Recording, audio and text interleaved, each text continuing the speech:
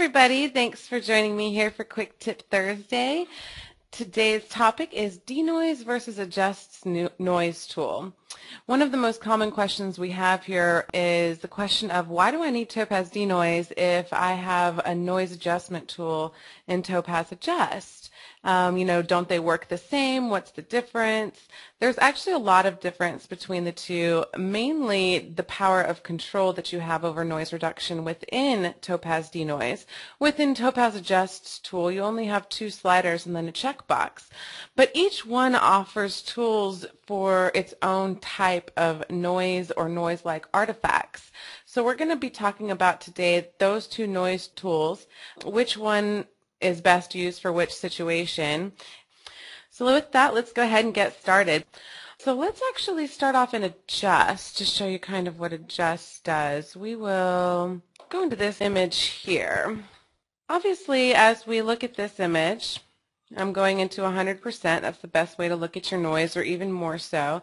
There's almost no noise here.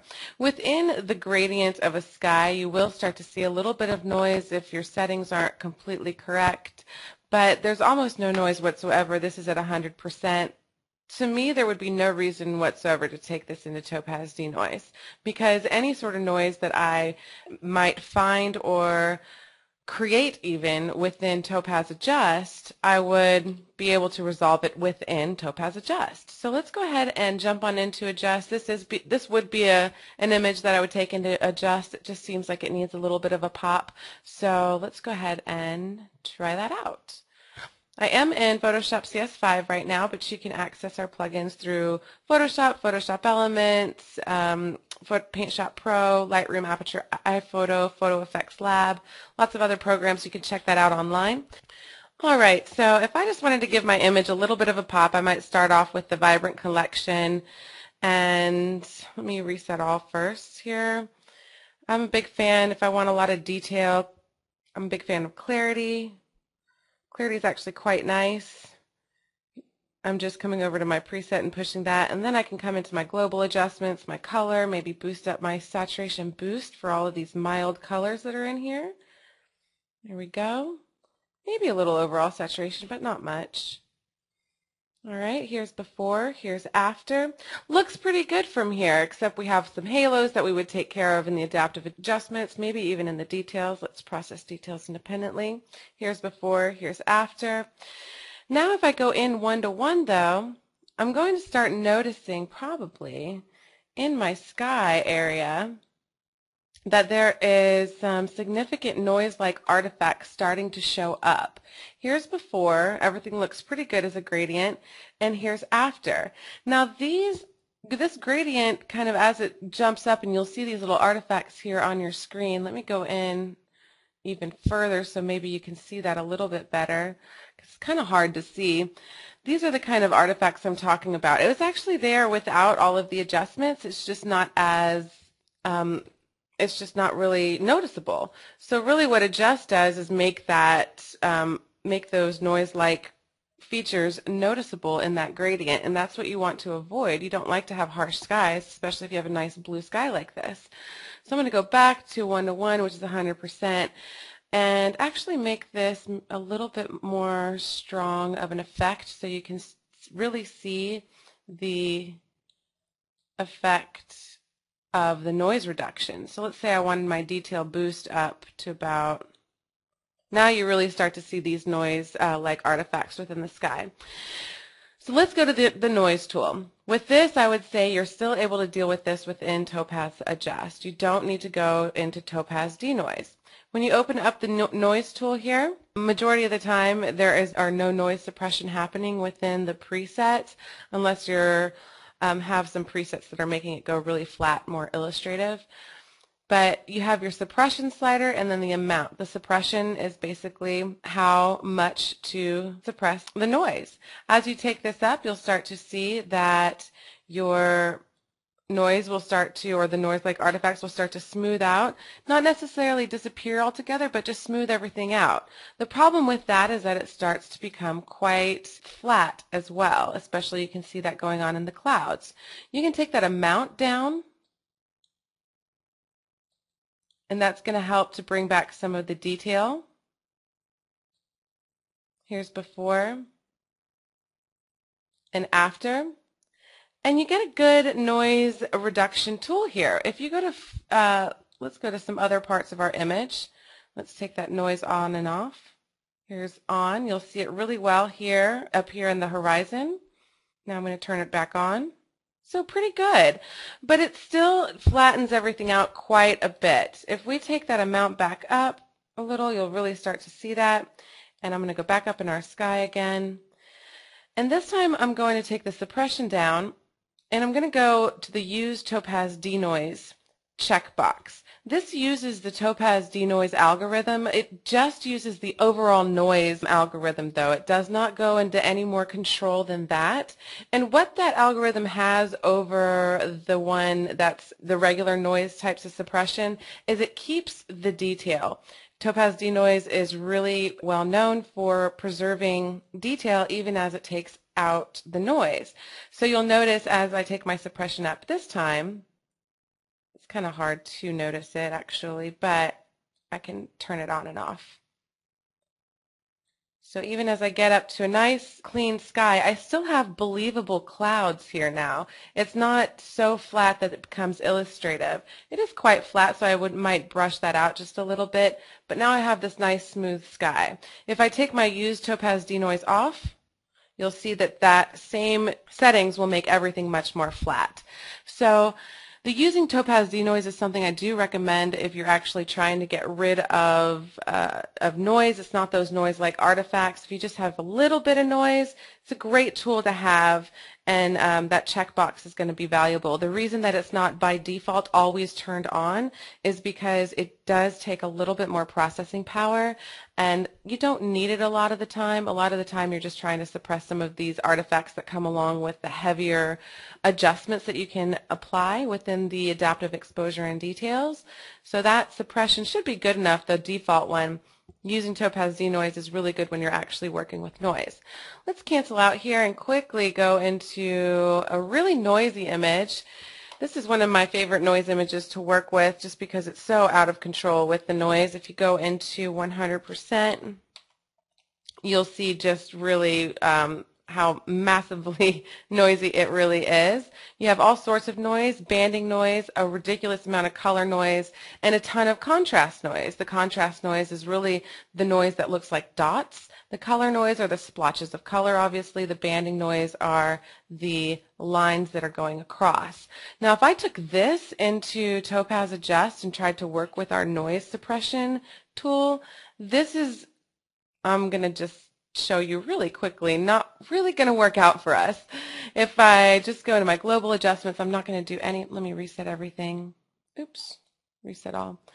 Just going to go into my noise, and I'm just going to try to take up the default suppression tool. As I take that up, you'll notice that it starts to take out that contrast noise, the dots. It does that pretty well.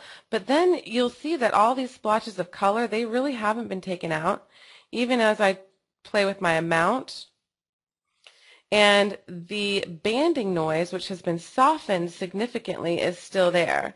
You still see the lines going across the image. So when you're dealing with really heavy noise, even if you go to Topaz DeNoise, it'll help a little bit right now.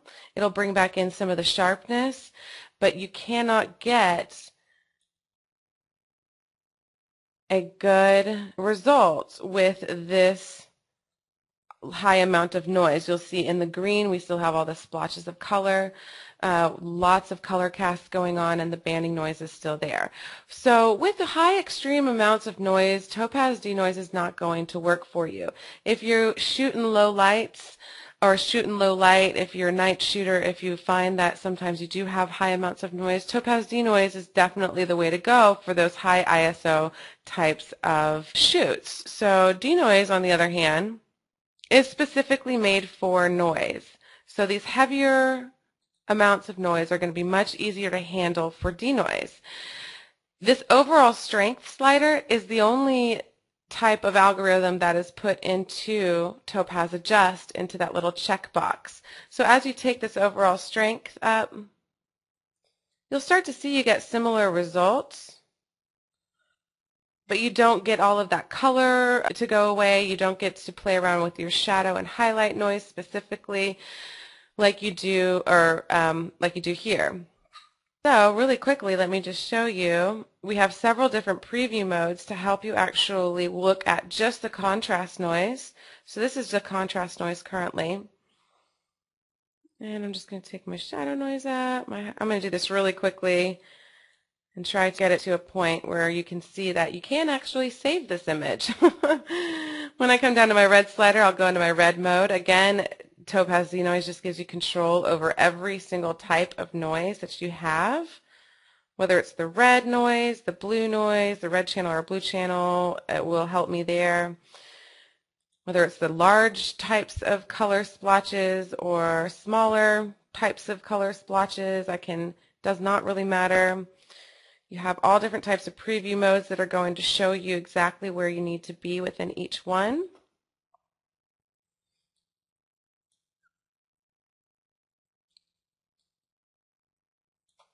So even here, we haven't even gone back into detail recovery, and we haven't done any tweaking at this point. We've already gotten a lot better. We don't have all these splotches in the leaves. Here's before, here's after.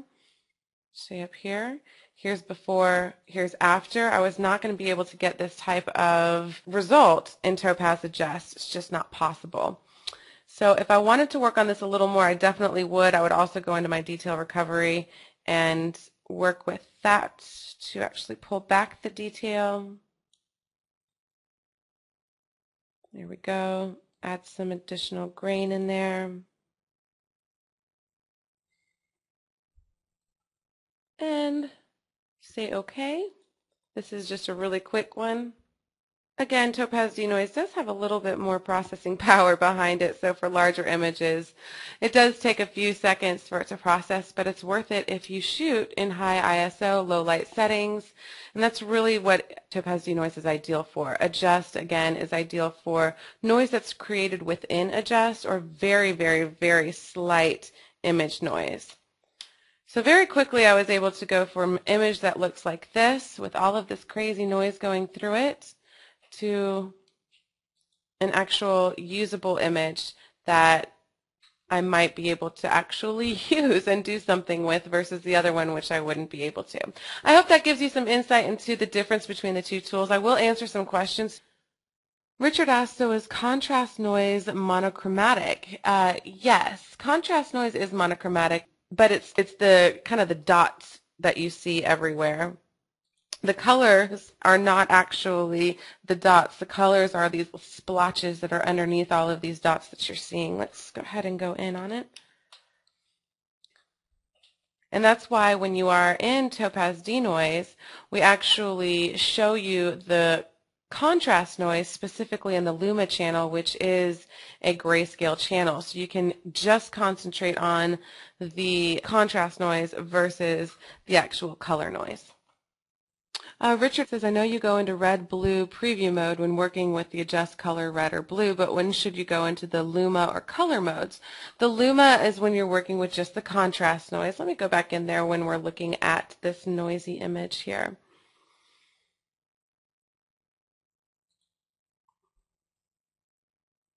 And we'll reset all back to our noisiness. I'll go 1 to 1 so you can see a little bit more. And here's the Luma. Again, it's going to be a grayscale type of channel. It's only going to show you the contrast noise, kind of take out the distraction of the color noise.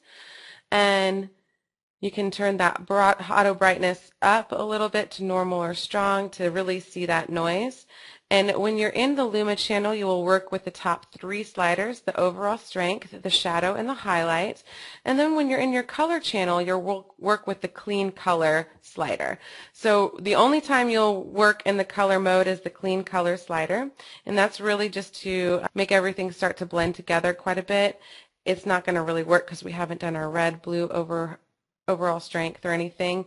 We do suggest that you go from top to bottom within this noise reduction tab because it is in order and it does help you step by step by step.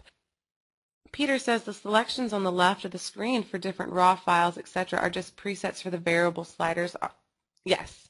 So as you go, let's say, raw light. Let me actually get back into the RGB mode and turn the brightness off. You'll see that all of these have their own settings for that. And as I go to light, it's going to change. Over here on the right, it was strong, they change. So they'll continue to change. And presets are a great way to start off with.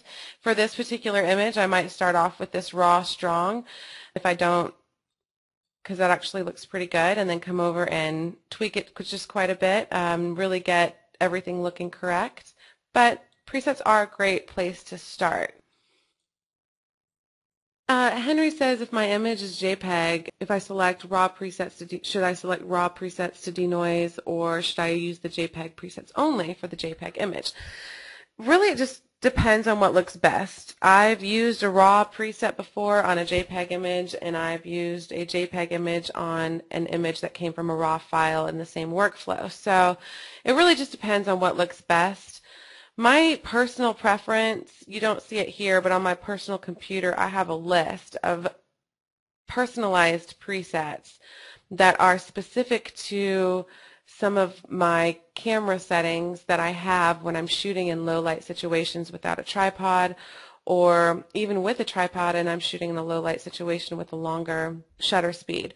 So I have all of those settings for certain presets for certain cameras, and the great thing is if you have the same camera at the same ISO, at the same shutter speed and the same aperture, and it's the exact same camera, the same sensor, it's going to always produce the same digital noise. Even though you might not see it, it's still producing it. And so in a situation like this, you can definitely see it much more in a low light situation. I had the ISO at 25,600, so because of those settings, you're able to see it much more. And when you can see it like this, it's always going to be seen like this at those settings. So you can just apply it, and it's quick as that, and you can do a batch process through Photoshop or whatever you need to, and always use that same preset. So that's what I suggest if you are going to get really into using denoise and you are a night shooter and somebody who really enjoys shooting in low light and needs to quickly get rid of digital noise. Those presets are really great to have. All right, everybody, thanks for joining me for a quick tip Thursday. Thanks again, and we'll be talking to you later. Have a good evening or morning or afternoon.